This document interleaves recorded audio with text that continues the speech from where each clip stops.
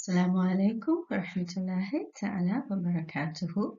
I hope your Ramadan is going well. Alhamdulillah, we are coming close to the middle of it. Subhanallah. And I have much to share, but I want to do this talk, inshallah, in my capacity as a epigeneticist or a scientist. And I want to explain to you sort of the biological implications of the cosmological realities of the science of Ihsan or of dhikr, which I talk about a lot, right? So this is going to be a semi-scientific talk. I'm going to try to make everything as simple, as non-technical as possible, but may Allah grant us ease in that and tawfiq. Yeah. So first we will start off with trying to explain to you what epigenetics is. Some of you might know, but if you take a cell, right, the cell has a nucleus. The nucleus has what we call chromosomes. Now, chromosomes, you might be familiar with this X-like shape. This is actually not the typical conformation DNA is in. Never mind that. We'll start with this because you are familiar with it. Now, a chromosome is made up of this tightly coiled single molecule of DNAs, right? So if you try to expand that, you take this is called a chromatin fiber. It's highly coiled. If you expand that further, you'll see the chromatin fiber is made up of this very beautiful hexagonal arrangement of the actual DNA thread, right? So the DNA thread, which is this purple line here, you will see is wound around these proteins called histones, right? So there's a particular way it is wrapped around. And then those threads, subhanallah, is very interesting. It's almost like your tasbih. So like these beads on a string. And then these beads tend to wrap around each other. I always remember Surah Ra'ad when the thunder starts. Allahu Akbar. So you have this, like this tasbih, yeah, beads on this string. Okay. Subhanallah. Now this one bead, oh dear, one bead and with the DNA wrapped around is called a nucleosome, and then there's a particular way they kind of attach to each other. And what makes them attach to each other are these particular proteins and different factors. We call these epigenetic factors that have the ability to go and make these beads attach in different ways. So here you actually see your DNA double strand, right? So taking a kind of zooming into that again here, you'll have different types of factors. Here's a methyl group, so CH3, acetyl groups, various groups that sit on the tails of the bead itself, and they can sit in these very particular different types of arrangements. So subhanallah, it's highly intricate, highly sophisticated, very much fine-tuned, right? At the same time, they can also sit on the DNA itself. I don't think they've shown that here. So if you take this purple strand of DNA, these factors can even go and sit on the DNA itself, usually the methyl groups. Now, depending on how those factors sit and on where, and so sitting means attaching, chemical bonding. The DNA, this is the gene. So the gene is basically written in the code of the DNA. It has a particular start site, a stop site. There's a particular way the DNA is read in order for a gene to be active, etc. But depending on how all this machinery is arranged, the gene can be turned on and off. And we are finding that the same genes will have different epigenetic marks depending on where they are. So the gene in the liver cell might be differently epigenetically modified compared to the same gene in a neuron, right, a nerve cell. And subhanallah, what is really important about this epigenetic control of genes, right? So remember the DNA is the same. The sequence is the same, but the factors that sit on the DNA, on the histones, on the nucleosome is causing the gene to be active or inactive in a different way. Sometimes the gene can even be fine-tuned, you know, very active, slowly active, a little bit, a burst of energy, shut down for life, subhanallah, right? So what we are finding is if that these regulations of the gene's activity is controlled via epigenetics from various environmental inputs. So exercise, diet, environment. Subhanallah, this is why the Quran Allah emphasizes looking after the earth. We need to make sure the air is clean, the earth is clean, the trees are happy, that we are looking after ecology. All of this has an impact on our own health. Emotional health, one's spiritual, religious, what can I say, aura. Also stress, the opposite of that. Stress, we know for sure impacts the epigenome a lot, right? So epigenetics is a way for us to biologically explain how the environment impacts our biological functioning by controlling genes. I'm not saying it's the only way, it's the way we have, so far we are finding out more about it in the past 10, 15, 20 odd years. It's really coming into its own, because the techniques we need to do epigenomic assays are very, very complicated, very expensive, and also you need a high level of training to do this type of work, mostly PhD level. Alhamdulillah, but it is one way. Now, currently, we can understand how the environment is impacting our gene function. Now, in Islam, I have spoken at length a lot about Islam, Iman, and Ihsan, this tripartite, the three levels or the three core aspects that the Deenul Islam is based upon. We have your belief, you have your practice, but most importantly, you have Ihsan. Ihsan, and I have said many times, Ihsan is the key aspect of our religion that is most neglected in the way we teach it. This is nobody's fault. It is just a natural outcome of the colonial catastrophe. 300 odd years of Muslim societies being colonized. So when societies are colonized, if you study history, the first thing to go, any society, even now, if you take a third world country versus a first world country, and a poor country versus a rich country, a poor family versus a rich family, the poorer you get, the more hard your life is. You stick to the basics and you cannot focus on the extras, right? The same thing at social levels, civilizational levels.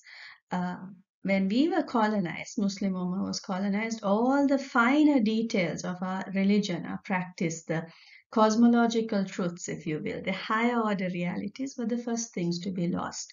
Why? Because the people who can get to that level and teach and hold that knowledge, they have to train for many, many years. They have to be in a safe environment. They have to have very few headaches, right? If you want to study higher order ihsan, you can't be worried so much about making a living all the time or dealing with security issues, war, dealing with also all sorts of headaches you have when you're financially constrained, etc. Right?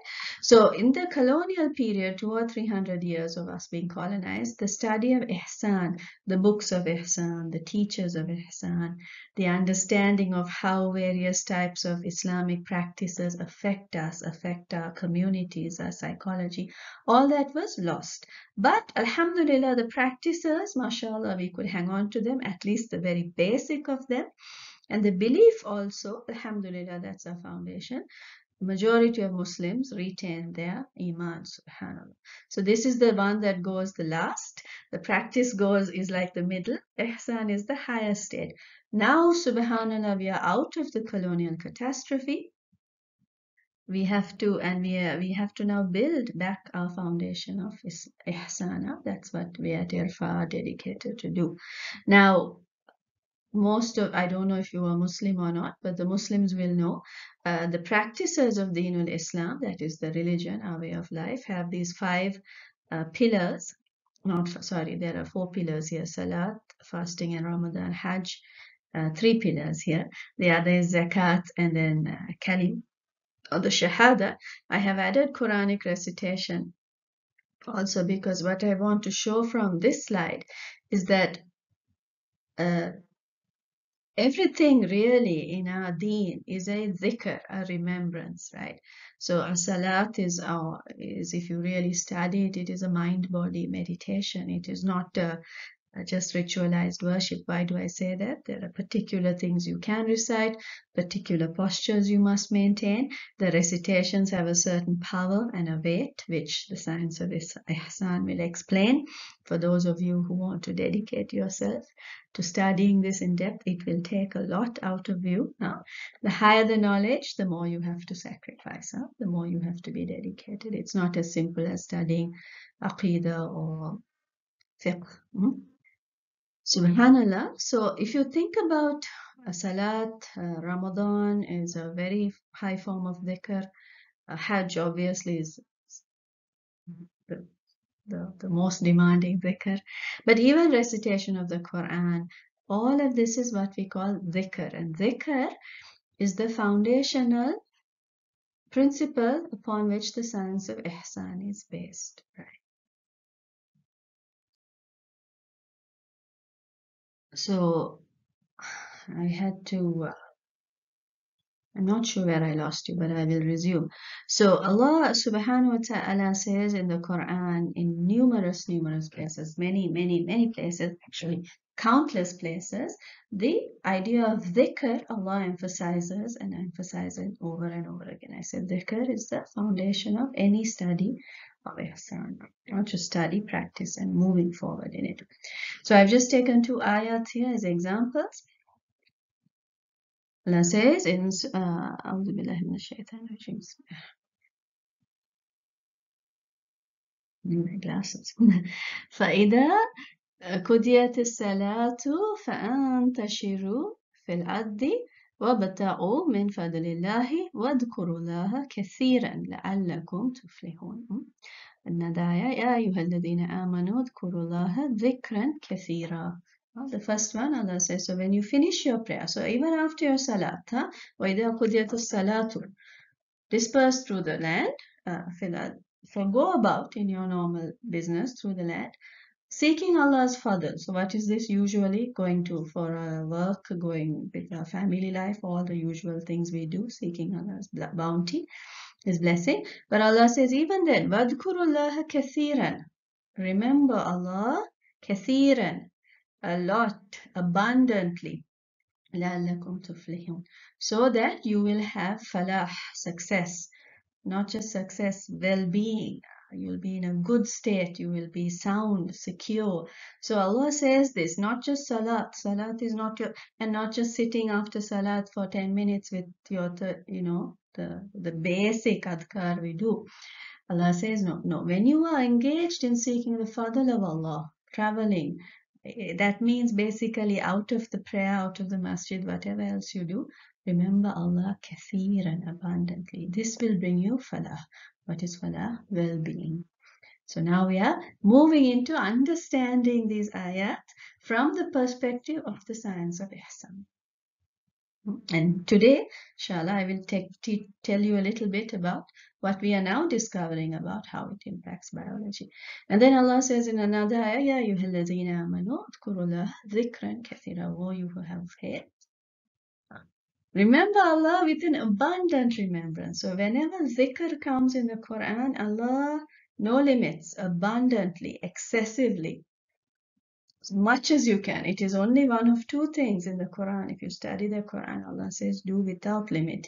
Everything else, we are moderate. We are ummatul wasata, we are moderate, except these two. Seeking knowledge, remembering. Dhikr, dhikr, dhikr. Always. This is your constant state. Our Prophet, sallallahu alaihi wasallam, he had trained himself so much that even when he is asleep, his heart goes, Allah, Allah, Allah. So this will become your state when you practice more and more dhikr. Certainly, this was the state of the Sahaba, radiallahu ta'ala anhum, and the Salihun. Okay, next. So much was the understanding, the cosmological understanding, the philosophical understanding, the biological understanding of the all Muslims, of the importance of this Quranic ayah where Allah is instructing, commanding that we are in dhikr all the time, that prior to this colonial catastrophe and the Mongol invasion, the two big catastrophes we went through as a civilization, dhikr was the default state for every aspect of a Muslim lifestyle, right? Why? Because that is the only way you can achieve the state of ihsan, this third essential component of living the life of a Muslim, being a true follower Muhammad sallallahu alaihi wasallam. So what is ihsan? Rasul alayhi salatu wasalam, he defined it. I use that definition rather than all the translations. In the Hadith Jibreel, which I've spoken about many times, Rasulullah alayhi salatu wasalam said, to ihsan is to be mindful of Allah as if you see Allah. And if you cannot see Allah, know that Allah sees you. So you are constantly in a state of awareness of the divine gaze upon you, meaning you are constantly in a state of awareness of divinity, of tawheed, of la ilaha illallah in everything, right? Some people reach the level of so much taqwa, it is as if they are seeing Allah. So we won't go into that. That is very high order. Obviously, our Prophet sallallahu alaihi wasallam achieved these states, so he wouldn't talk about them in this way. Subhanallah. Certainly in the Mi'raj.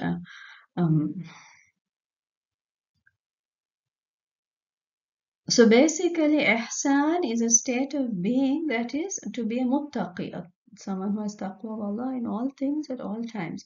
So we come into harmony with the cosmological basis of wahdaniyah, la ilaha illallah. Now what does that mean? We can write books on that sentence, so we won't leave it for now. But this is how our Prophet defined it. So Muslims, the Sahaba, radiallahu ta'ala anhum, and the early generations after him, sallallahu alaihi wasallam, took this to heart. And as the civilization expanded and we built and became very wealthy and powerful, mashallah, they hung on to that before the catastrophes I mentioned before. So dhikr became the default state of everything in the Muslim civilization's lifestyle, not just the actual praying and making dua and dhikr and salawat, but dhikr in our art. If you take classical Islamic art, it is extremely repetitive. Dhikr is repetition. We remember. This is how you make your memory sharp, by repetition. There's no other way. Any student who's watching this will know. We are all students till we die.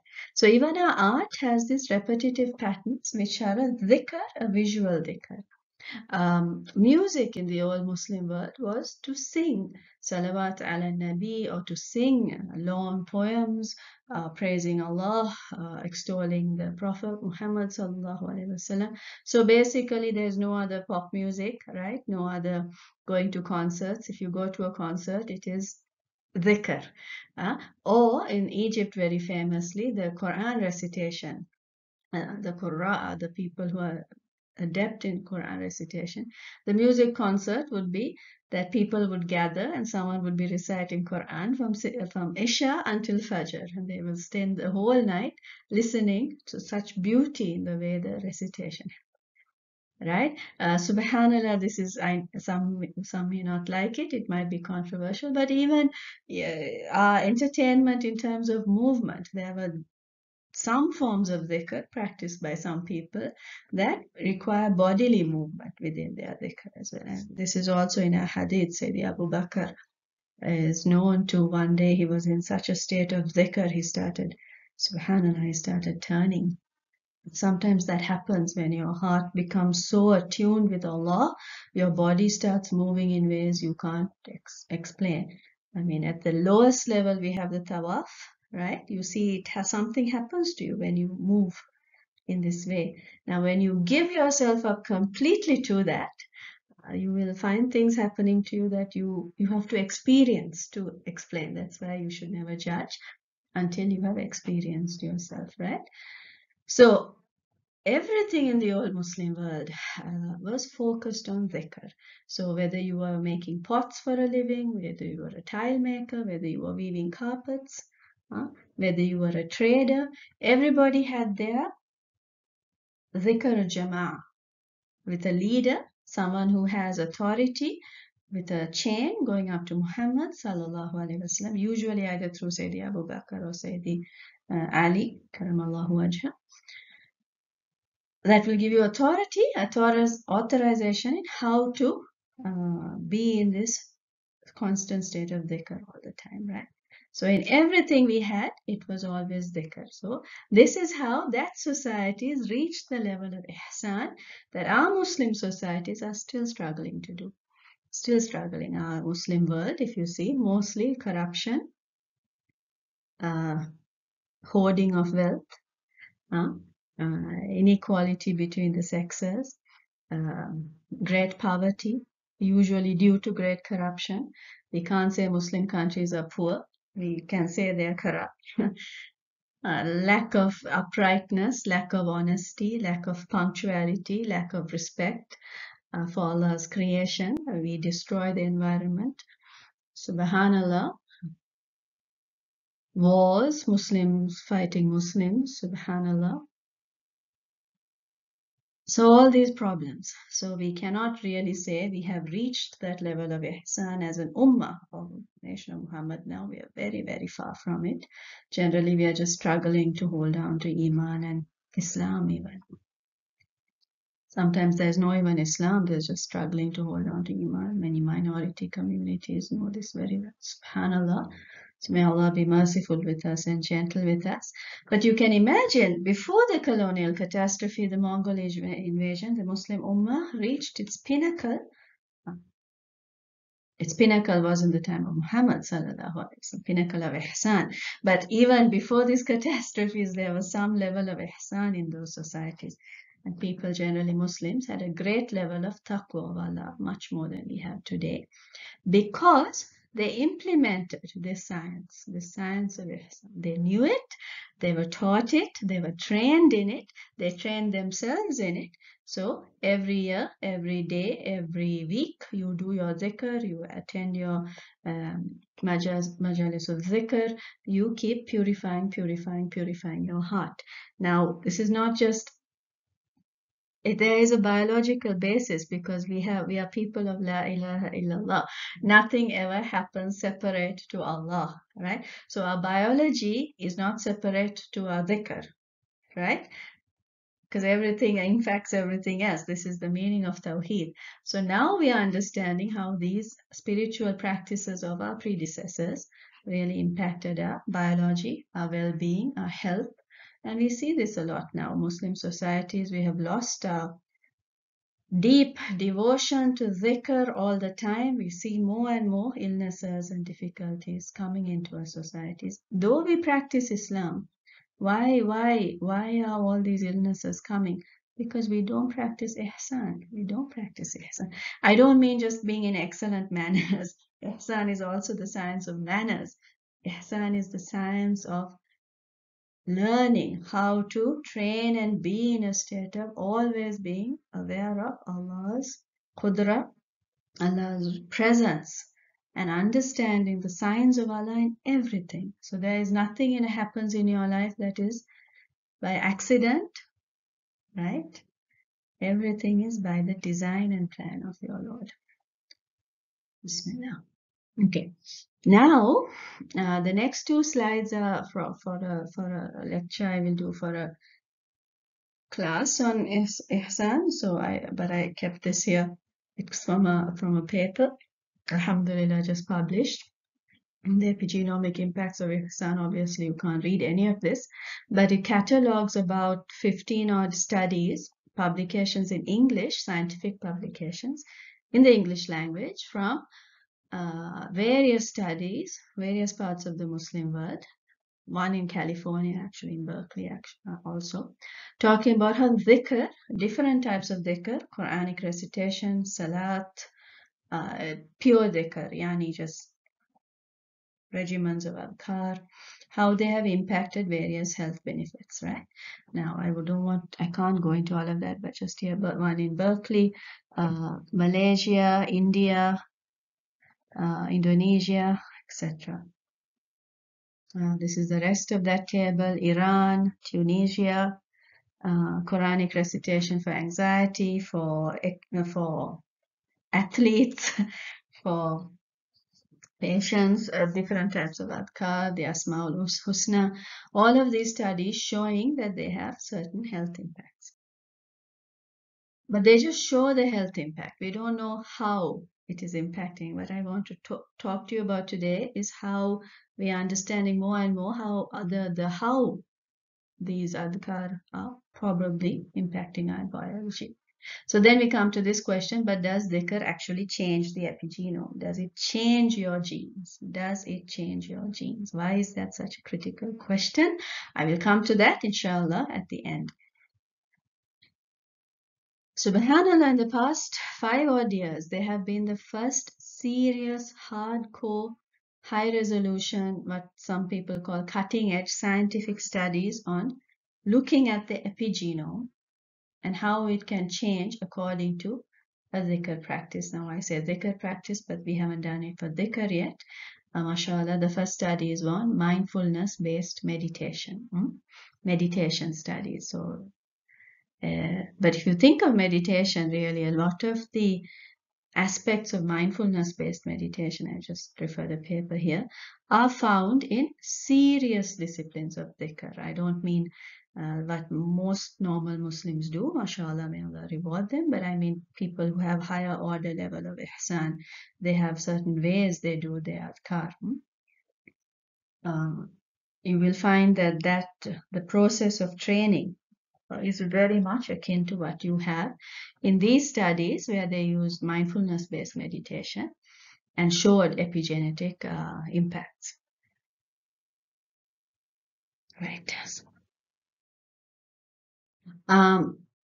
This is another table from that same paper, and this one shows studies in meditations done by non-Muslim disciplines. So 2 other Eastern disciplines, the Vedic Hindu-Buddhist axis and the Taoist traditional Chinese medicine axis. Mashallah, they are way ahead of us in understanding these things now, though we used to have a lot more knowledge before. We have lost all that. Fortunately, we are too busy fighting over ourselves and wasting our time with frivolous pursuits, unnecessary things. This month of Ramadan, reduce your food, reduce the time you spend on food, increase the time you spend on thinking of Allah, understanding the Quran, learning about creation, learning about cosmology, so that your physical lack of interest in food will help you move your, I shouldn't get into Ihsan science here, but what I want to say is now other faith communities are going way ahead and we have to catch up because this is our lost wealth.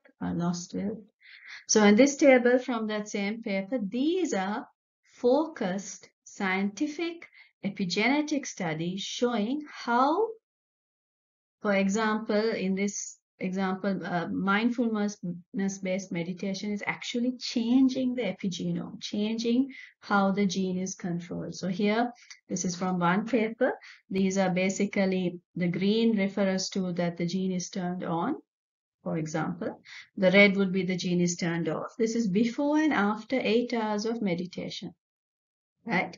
And the scientists compared that to a control group, another group. They said, okay, you watch a movie or go for a walk for 8 hours, do some leisure activity, something to relax you for 8 hours. But those leisure activity people did not have this change. It was only in the mindfulness-based meditation that they showed this change. I am giving this to you at a very, very simple, basic level. So if any of you are scientists, don't come after me. Go and read the paper. You will have all the details there, right? So this was shown. This type of signal was found in many epigenetic studies from, subhanallah, Australia. For yoga, they did. For Tai Chi, they did. Residential Vipassana-based meditation, I think in California, they did.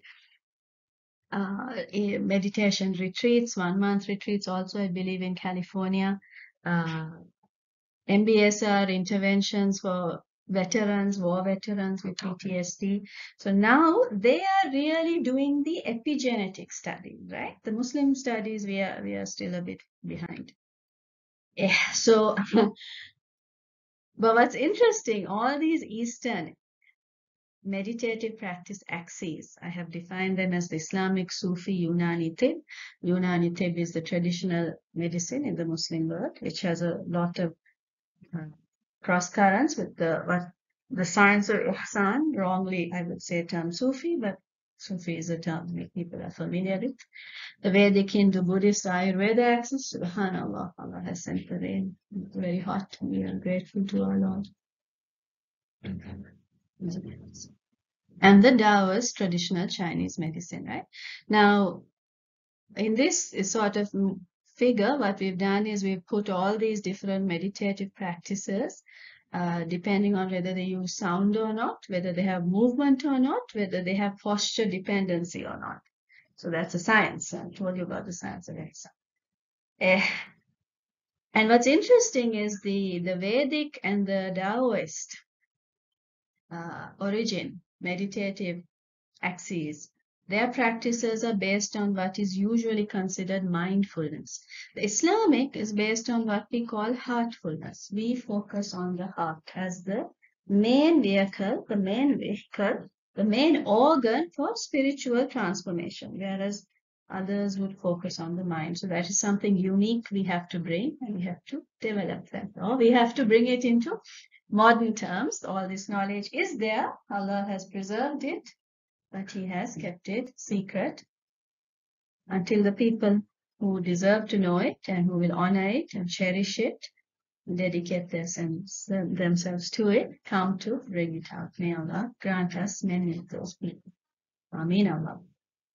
And also something we understand when we study them on a cursory level is that dhikr, really, so lots of dhikr in different parts of this 3D graph. It's the easiest. It has most diverse meaning. It has the most different forms, right? Has the least amount of training required. And in my experience, also the most powerful. Subhanallah. Right. Now, let's tie all of this into pathophysiology. This is really a more scientist's diagram. Maybe some of you who are doctors and so forth will understand. But basically what it's showing here is these 3 axes, meditative axes. They are, so far the studies show their impacts on all these diseases and states. And when you think about it from or you look at it, the data from the biological, pathophysiological aspect, we are understanding how they affect certain genes that encode usually inflammatory marks, transcription factors that work in inflammation, and inflammation is often associated with stress and causes many different types of diseases, right? And then we have this particular gene, the PONC gene, which is exquisitely epigenetically controlled. It has, this is too technical, but I hope maybe there's a scientist out there, but it has huge introns with many CPG islands and areas that are primed for epigenetic regulation, very few exons. Okay, so all this work together, and the one study I found in Malaysia that actually did some biological testing found a reduction in factors, endorphins, beta endorphins, an increase in endorphins due to the dhikr. And that ties very nicely into pathophysiological framework. MashaAllah, these are old Sufi centers that work in de-addiction. They use dhikr to cure people of alcohol and opium addiction. Opioid addiction, may not like to hear it, but addiction to opium or opioids was a big problem in the Muslim world for centuries. And the Muslim Hakims, which is the medical practitioners of Unani Tib, and the Murads, that is the spiritual masters of the science of Ihsan, will use dhikr as a form of therapy to treat them. So that is still being done, mashallah, in some traditional Muslim worlds, right? So basically, all these meditative practices connect to each other. Right now, I mentioned the Hakims and I mentioned the Murads. What are these? I hope most of you are familiar. Maybe you may not be. But basically, some of the Hakims, well known in Unani Tib, for example, Al-Razi understood that he defined something called a Tibba Ruhani and a spiritual medicine, right? Ibn Sina talked about the physiological basis of psychology. Al-Balkhi talked about psychosomatic medicine, cognitive therapy, so understanding how one's mood, one's thoughts, one's psyche affect one's body. And we know a lot of diseases, non-modern diseases, autoimmune diseases caused by either psychological stress or stresses in our environment, because we don't live in a pure environment anymore. Tabari talked about sickness that can be tied to imagination. So these are all, subhanallah, over 1,000 years ago. We are yet to see Muslim names in the past 500 odd years that have made such major contributions. As I said, we have been going through colonial catastrophes ever since the time of Imam Ghazali. First the Mongols, then the colonial nations. State of the heart tied to human disease. Imam Ghazali talks about that a lot. Music therapy of Al-Kindi, understanding the impact of sound on one's health and psyche. So this is why we do so much salawat and so much dhikr that is sung. You should not say no until you know why you are saying no. So don't just get angry at everything traditional Muslims do. They may not know why they do it, because their teachers and the theory books are being burnt, teachers have been killed. But there is a reason they've been doing this for hundreds and hundreds of years. Now, if you take the spiritual master of Ihsan, the teacher of Ihsan, they would talk about doing daily regimens of dhikr as preventative. They might use specialized dhikr formula as treatment, so ruqya. They would understand spiritual ailments, so possession by the jinn, we believe in the jinn, right? How that works with one's psychology, which is very difficult, how black magic works.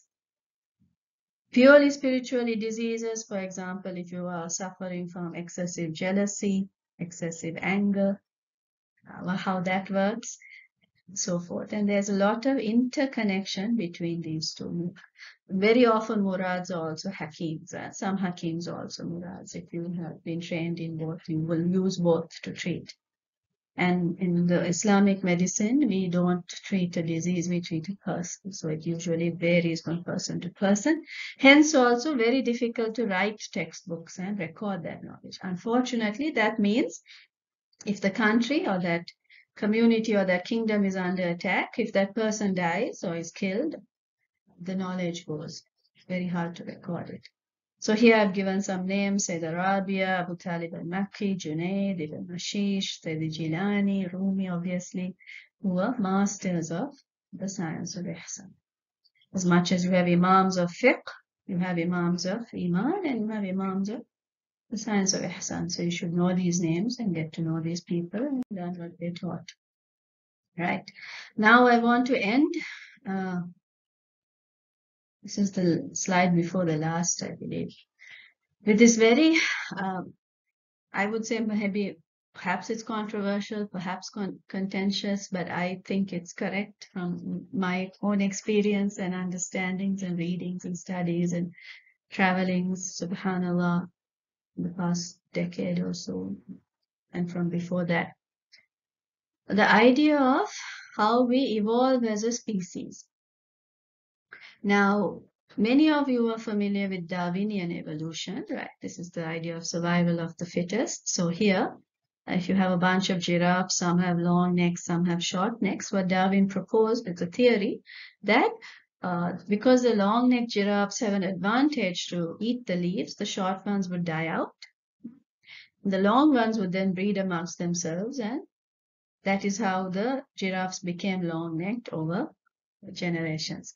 Now, at the same time Darwin proposed his theories, a scientist called Lamarck, he proposed something radically different. He said giraffes originally started out short, but they kept reaching and reaching and reaching. They ate all the lower leaves and they wanted to reach the high leaves, so they kept reaching and reaching. So over generations, their necks got longer and longer. Now, Lamarck, at that time, he was really mocked and scoffed, and his ideas were basically thrown in the garbage, and Darwin's ideas were popularized. If you're a scientist and this has happened to you, you know how painful it is, but you have to hang on to your convictions and believe in your truth. Allah will always take your side if you're on the side of truth. So now we know from epigenetics that Lamarck was right in a sense, right? He was right, because we know that, for example, if this lady, she smokes, that will not only impact her baby, it will impact the eggs in, if the child is female, will impact the epigenetic signature of the eggs in her child. So not only will her offspring, to use a genetic birth, her children be impacted, but her children's children. So you have 3 generations. When I teach this to my science students, I often say, if you're in a good state of health, go and hug your grandmother. Thank her that she had a good lifestyle and was very healthy in her habits, because that is impacting you. And if you are not, beware, you are impacting not just yourself, your kids, and generations to come. So at a very surface level, we are beginning to understand how our spiritual practices, how Allah's command in the Quran, be in dhikr all the time for your own falah, is impacting our biology. So we have to ask the question now. I think, subhanallah, if you were born Muslim, I would say maybe your great-grandparents, great-grandparents, great-great-grandparents, you would, if you had the barakah to understand the way they lived, you will see how much dhikr was their life. Now you think of us, we have TV, we have every entertainment is not based on dhikr. So in the Islamic traditional world, entertainment is an essential thing. All human beings need it. You can't be serious all the time. But that should be based upon our dhikr, because nothing goes out of the cosmos of La ilaha illallah. Our play is not dhikr, our music is not dhikr, our dancing is not dhikr, our fun is not dhikr. Right? And that's what we spend most of our time on. Our work is not dhikr. We spend a lot of time on work. The way we bring up our children is not based on dhikr. So you can imagine then that we are, in my opinion, we are de-evolving as a species.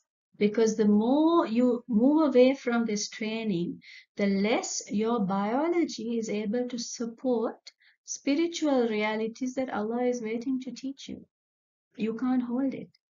Right? You get impatient, you get tired, you can't hold your concentration. How many of you know this? Especially students of memorizing the Quran know this very well. If they lose their daily training in memorizing, it is gone. Right? If they watch a movie that has some badness in it, they will find their memory is going. A certain ayah will go from their head. Right? So it has an impact. So what we can hold now is because of what our ancestors did. And if we continue in this way, subhanallah, TV came on in the past few decades, our modern lifestyle, post-World War II, things changed a lot after the Industrial Revolution. Our food became difficult, our air is now polluted, our water, so many things. We wonder what is going to happen in the future. So these are very serious things we have to be aware of and learn about. So may Allah increase us in knowledge and the ability to live according to that knowledge. It says Ramadan, all the shayateen are chained up. Make your resolutions and start training in them. So I'll end with this, another figure from a paper, which is, inshallah, being considered to be published in a book called Heartfulness. May Allah reward the people involved in bringing that out from the Al-Karam Institute. Basically, explaining how the ruh, qalb, aql, jism, how this quartet works in the human being. We teach this in the science of Ihsan. What is the function of the ruh, function of the aql, the function of the qalb, the function of the jism. You should know this. You should know this. And trust me, all this Rasul alayhi salatu wasalam taught. He may not have taught it in these simplified ways, but he would have certainly taught it just by sitting there and doing what he was doing. It is the same, and he never wrote the Quran. Sayyidina Uthman compiled it, so people wrote it in pieces and pieces. So there's nothing wrong with that. We are simplifying things, making it accessible, because we do not have the physical presence of Muhammad sallallahu alaihi wasallam. If he was here, we wouldn't need any of this. We could just sit it. Briefly, the jism is your seat, the body, right? That holds everything about your life here on earth. You will have another jism and live your dunya life. You should know about that. Your aql is the seat of the aql, I say, is the brain. The aql is not entirely the brain, but the seat of the aql is the brain. It is the organ created for you to handle the mulk, the known universe, right? It's based on the 5 senses. The qalb, the spiritual heart, the seat of the qalb is your physical heart. It is the organ created for you to transcend the mulk and enter the malak. The heart can do that, the aql cannot. Even you develop the heart. The ruh is from the amr of Allah. It is the faculty that makes a human being what the angels were commanded to bow to, and the jinn. And it is able to transcend all the 7 dimensions, the mulk, malakut, izzat, jabarut, kursiya, arshiyya, up to the dad. As and how Allah chooses. The ruh does not age. We should stop there. This is too much for this medium. So may Allah reward you all. May Allah forgive all of us, myself especially. May Allah continue to shower His barakah upon us, His fadl, His rahmah, His mawadda, and ma'ghfirah.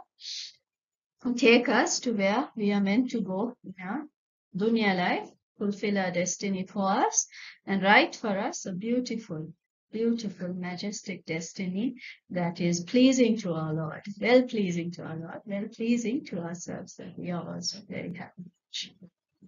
May Allah continue to bless you the rest of your life. Assalamu alaikum wa rahmatullahi wa barakatuh.